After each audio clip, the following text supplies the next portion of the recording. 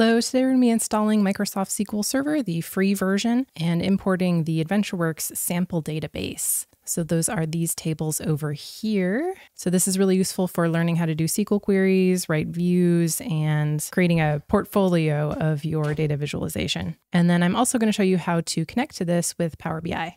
So let's get started. What we're going to do is download SQL Server first. So if I search for SQL Server download, our first two results are the ones that we want. So both SQL Server, so this one here, and also SQL Server Management Studio.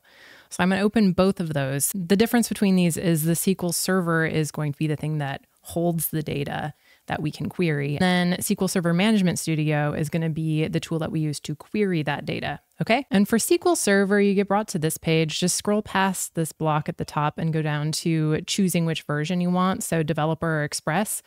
Both of these are free and both of them will work for what we're trying to do. And the difference is that Express only lets you have up to 10 gigabytes of size for a database. AdventureWorks is much smaller than that, so it'll work fine. Developer is the full version, but you're only supposed to use it for development purposes, which if you're doing stuff with sample data, that's development purposes. So you could use that too. Express you can technically use for production if you want to. So I'm just going to get Express and that's going to download. Take a note of what year version you download when you do this, because that's going to be important later. So mine is SQL 2022. If you're watching this years down the road, it might be a later version and the UI might look a little bit different, but the premise is the same. And I just downloaded it twice. Whoops. Wow, this whole thing is a button here. That's cool. And then the second one we want is SSMS. So that one, there's a link to download at the top of the article, and then you click this one here to download SSMS. We're going to install both of those. So here's what it looks like. Install SQL Server first. That's this one here. I'm not going to go all the way through the installation process because y'all know how to click the next button a few times and then finish, right? And we're just going to do basic installation. I already have it installed, so I'm not going to install over the top of it. So after you're done with installing SQL Server, install SSMS. That's this one here. And then same thing, you can go ahead and do that. And when you're done with those two, we need to download our sample data. So I am going to use AdventureWorks data for this. You can use other data if you want to. You can use CSVs. It's a slightly different technique for CSVs, but I'll show you where that is too. So for this, they give you the entire database. So that's a backup file .bak. And you want to choose the same year as the version of SQL Server that you have. So since I installed SQL Server 2022, I want this version here. They tell you right up top, if you're not sure which version you want, start with the OLTP version that matches your SQL Server version. So we're just going to do that. So this one here, and then we're going to import it in our SQL Server. So the next step is to open SSMS. So if you just search in your start menu for SSMS, it'll pop up. So SQL Server Management Studio, open. So my connection info auto-populated. The server name is going to be your computer name since you installed it on your computer. Your computer is now a server.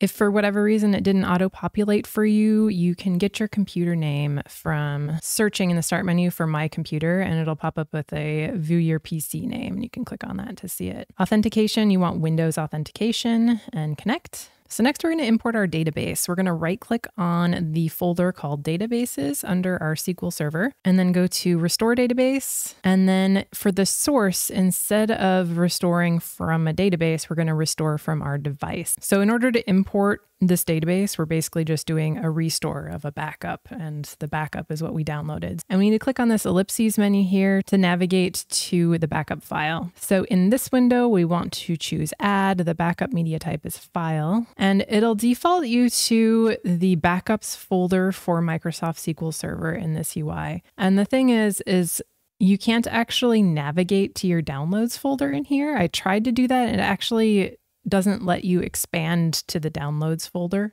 So what you want to do is just copy this path up here. So just highlight it and do Control-C on your keyboard and then navigate to that with the Windows File Explorer. So we're going to just paste this path in here and hit enter to go to it. So this is where we're going to want to put the backup file because it's an easy place that SQL Server likes to get it from. So I'm going to open another File Explorer with the right-click menu on the folder here, File Explorer, and then go back to our Downloads folder. And I'm just going to drag and drop that AdventureWorks database from our Downloads folder to this backup folder. So it's in there. Now we go back to SQL Server And where'd my window go? Here it is. Okay, so there's a little refresh icon next to the path up here. So click that if you don't see your backup file, and then select it. So mine is this one here, and then click OK, and then click OK again, and click OK again. All right, so it imported successfully. So now we can see it here. And if we expand this out, we can see our views and our tables. And if you're super unfamiliar with SSMS, if you want to query something in here, all you do is click on New Query. And you can do something like select star from sales customer, and it'll auto-populate stuff as you type. And then to run your query, you click execute. So you can practice SQL with this. You can create views in here. Oh, and one more thing, if you are trying to import a CSV file, so just a single table, what you want to do for that is make sure you have a database that you want to put it in first. If you don't already have one, you can just right click on databases and say new database. Can click OK here, and on this database that I just created, if I right click it and then go to tasks and then import flat file, that's going to be the easiest way to import a CSV. There's like 6 different menu options for importing data, and this is the one that worked for me. So if you do run into an error with this wizard method, it's usually because your nvarchar or your text columns aren't set to allow a long enough number of characters. That was the one thing I did run into. So you can just increase the number of characters to above whatever the max will be for your data set, and it should just work out better. So I'll go through this real quick. So I'm just going to browse. Let's go with popular baby names. So it'll give you a preview. Just keep going to next. If any of your columns are a primary key, you can check the box next to them. This data set doesn't have a primary key. If you want to allow nulls, check the box next to that. And then finish and close.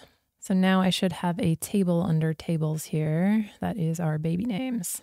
And if you're new to SSMS, you can also just right click a table and then do select top however many rows versus having to type in a query just to see what's in the table. If you want to connect to this SQL Server with Power BI Desktop, I'll show you how to do that real quick. All right, so in Power BI, you can either do a blank report or you can choose SQL Server here. If you do a blank report, your connection type that you want in this Get Data menu is going to be SQL Server. If you're looking at this menu, it's called SQL Server Database in this menu. So any of those will work. And then for your server, what you want to put in here is localhost. Localhost means my computer. You can leave database blank and it'll just connect to the top level and let you choose your tables and databases. So now if I expand AdventureWorks, this is the one we want, I can choose as many tables as I want here. And the kind of cool thing about this is that because of the way this database is structured, it's very good at auto-discovering the relationships between the tables, not like normally the relationship auto-discovery is a little bit iffy. So the last time I went and did this, I imported like 15 tables and it actually got all the relationships right. I was really surprised. So that's cool. So once you choose what you want, you can either load or transform. So I use this database for almost all of my demos and stuff. So I like it a lot. It's a pretty good representation of like real business data. It's a little bit cleaner than you'd normally see, obviously, but it's got all of the different dimensions in it that you can use to build something cool. And if you're not familiar with how the on-premise versus cloud sources work in Power BI, if you connect to a local server and then publish your report to the cloud, it's going to need a gateway to refresh. Not that this data has any new data being added, so you don't really need to refresh it, but this is a good opportunity to play around with how the gateway is set up too, right? So you can actually connect it to your local SQL server if you want to practice setting up the gateway. So that's everything I have for you today. Thank you for watching and have a great day.